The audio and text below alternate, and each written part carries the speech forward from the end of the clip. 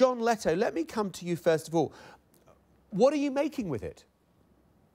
Yes, well, we're making a variety of products, and the first thing that we're making are incredibly thin, flexible, printed electronics that can be printed much like newspapers.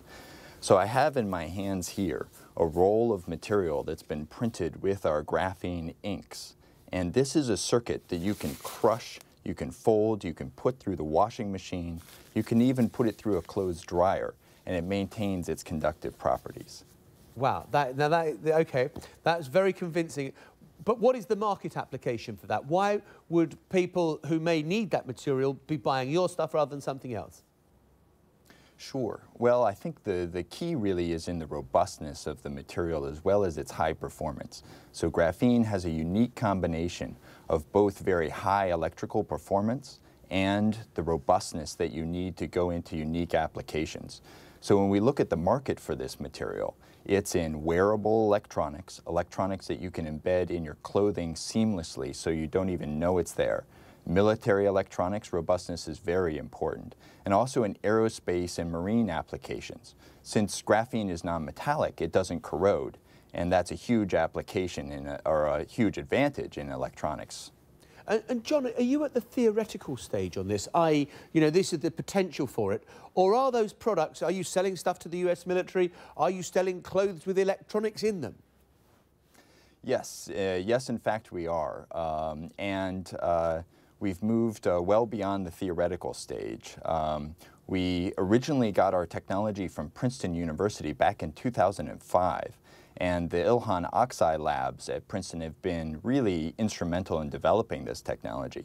We've had the ability to produce graphene on the ton scale since 2007, and the applications first reached the market in late 2010, 2011.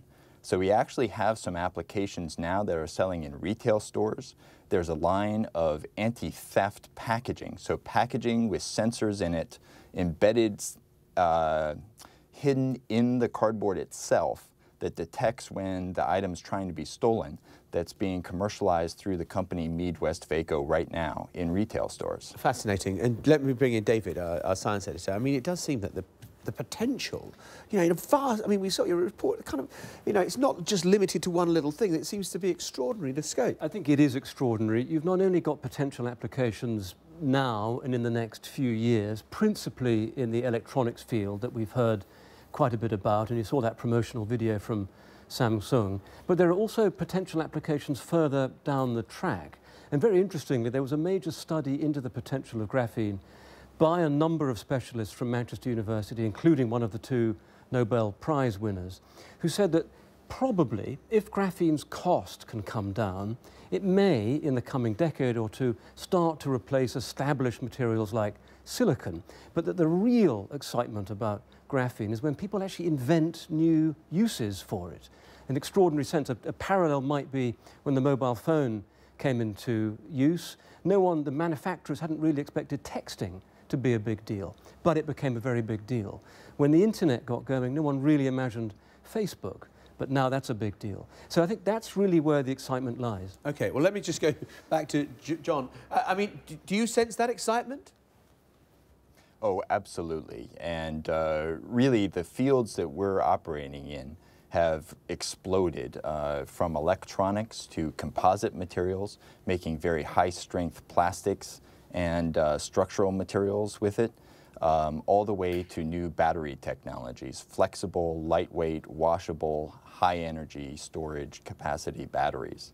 And is the cost of graphene coming down, or is it actually rising as people see more and more applications for it and demand goes up?